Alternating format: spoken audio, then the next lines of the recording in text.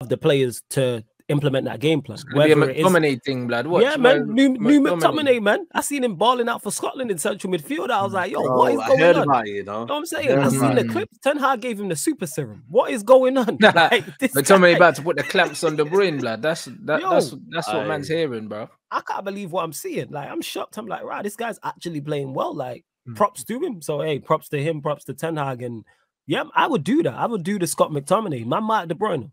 Don't worry about the rest of them ballers and that. Like, stop De Bruyne. Herrera and Hazard.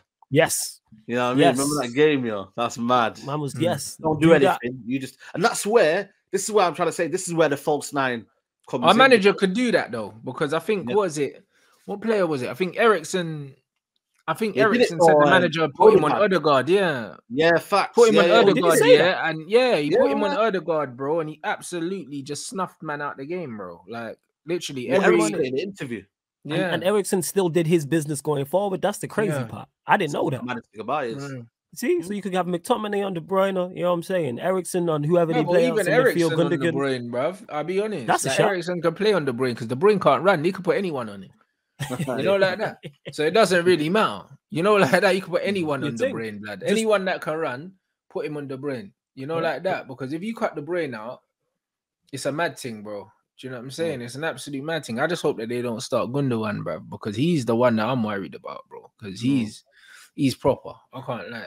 Yeah, he's good. But then you got Bernardo Silva as well, who's a book. I don't know which two they're gonna play either side of Haaland, which is a problem. But yeah, maybe you just put Ericsson on the board. I think they play Foden, and they play.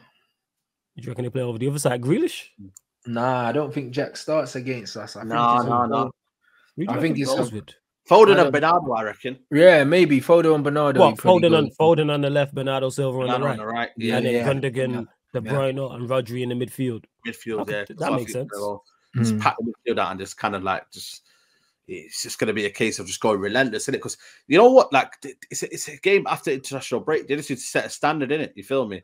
That's how it's going to be. Everyone's going to want to, because you got to remember, a lot of teams miss games and whatnot. And like I said, United might be, you know what I mean, rusty. You don't know because we've not played for 3 weeks, so they might just go, you know what, let's go for the juggernaut. Let's just go all out attack and just run these guys down. Because if we're not going to score a couple of goals in the first 20 minutes, it might be a difficult night. Because United defense have improved. It's not as if they're kind of thinking, oh, you know what, it's the same shit defense last season. Varane has improved. Dalot has improved. Malacia showed something. Obviously, Lisandro Martinez has come in there. They've got Casemiro. We've got Casemiro in there that can. Like, we've got Ericsson. So it's not this. Like, you know how crazy it is. Last season we played a 4-2-4 of Pogba up front and Bruno. That's how mad it was last season. I think, did we not play Wan-Bissaka right back? Yeah, Wan-Bissaka been playing right back, bro. It's a whole different team, man. You know what I mean? So a lot of people have the feeling of, you know what, it's the same team last season, so that means United will get thrashed. Like, it's not. It's almost a completely different 11. It's mad. Yeah, it's 100%. It's a new team, and the defense has been our strongest part. Like, I don't know why people, and I've seen people say this, why they think that we're just gonna go there and roll over. Could we get beat? Absolutely. But we're not going over. We're not going there and just getting steamrolled 3-4-0, and the game matches the result. Like, you can lose 3-1, but the game didn't look like that. But we're not gonna go there and get beat 3-4-0, and it's like, right, it could have been 5-6 or 7. Like, no, you mentioned it there defensively, how solid we've been, and they're gonna get tested.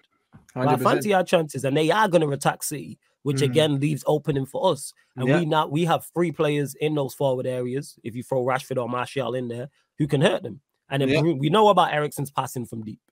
You know what I'm saying? All that space on that pitch at the empty, I fancy our chances. We've seen it could be Arsenal 2.0 in terms of the plan and style. Yeah, I think we need to approach the game exactly the same way. This Cristiano could start. I don't think there's any chance that Cristiano starts this game. I'll be honest. I think the manager would rather start Elanga than start Ronaldo. He understands that playing against City. He understands against City, we're not going to have a lot of the ball. We need to play with a certain level of intensity that Ronaldo can't play at. I don't think there's any chance, bro. Like, I'd rather see Bruno out wide and false 9 Sancho. Then I'd rather see Bruno on the left, Sancho in the false 9, and Anthony on the right than see Ronaldo up front, bro. Because Casemiro, McTominay, Ericsson can run, blood. I can't lie. Yeah. Somebody did mention that to me, actually, as a midfield trio, that they'd like to see that. And I like that trio. You know what I'm saying? And McTominay, for all the attacking prowess and threat that City have, if you put McTominay and Casemiro in there, that makes us even more defensively solid. Eriksen then has a free role to do what he was. You still get Sancho false. I'm going to start the game for Fred. I know it has. I know Fred hasn't been great this season, but he's been cool for Brazil, blood. I can't lie. You know what I mean? And when he's come on for us, he's looked good as well. Yeah, it would have been without Casemiro, but McTominay's playing well. Casemiro, if we're going to start another midfielder, starts. But Fred could get on the pitch and do a job. Fred coming on is a game changer, bro. Because when the legs get a bit heavy, and then Fred just starts buzzing around. It's around energy. Yeah, bro. He patterns it. He patterns it. Midfield, they're not the most mobile. Like, not saying the mobile, but Gundogan's legs, you know what I mean, he's getting older now. De Bruyne, after 60-odd minutes, you start to see the levels a little bit drop. De Bruyne's face is red after 35. You know them ones there, man, looking like a strawberry, fam, after 35. You're funny, man. Man already know what it is, innit? So it's just like, it is what it is, bro. I think if we get the physicality in the midfield, it could be a turning point, bruv. Because Real Madrid showed it in that game when they brought on Camavinga, they brought on them, like, they brought on Rodrigo and man. Like, the game changed. And when you look at this season, like Aston Villa, they couldn't bring the intensity up. There's certain games where they couldn't, like the intensity for City this season, they've struggled, but they haven't matched it at certain times. And yes, defensively, they've looked a bit naive, but certain games where you're thinking, right, Newcastle, like, energy, showing pressing, Aston Villa the same, and it's like, right, is this what's actually happening?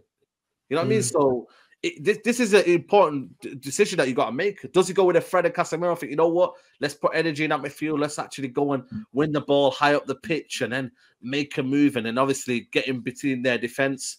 You just never know, man. Because when you look at it like stylistically, yes, De Bruyne, Rodri, Gundogan, unbelievable. But if we've got the energy to match that, you just never know. Like you said, that midfield, there's no legs in that midfield. If you're being honest, it's a very technical midfield, but there's no legs in there, innit?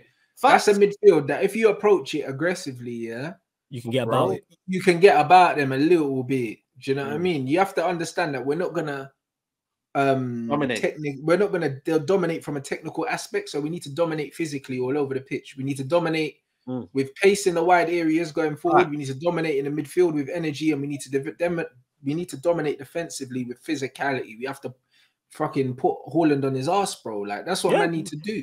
We need to be on that passion merchant thing, like you said, Rants, the Vamos merchants. We need to approach this like it's a derby, full on passion merchant. Go kick somebody up in the air, like legit, like make it uncomfortable for them. Man. I keep saying this, man. Go put blood in their mouth. You know what I'm saying? Like, go get the South American man them in there. You feel me? Yes. Let's go flat. 100%. Turn this into a Copa America clash. You know them, man. You know what I mean? I'm telling you, man. Get the South American dons in there and just say, yo, listen, you, man. Favela thing, let's go in there. Let's mash up work. You get me? Like, bro, I'm telling you, man. Let's get turn this into what? Boca Juniors versus Independiente or something like that. I think that's Argentina, Brazil, but bro, yeah, bro, it is.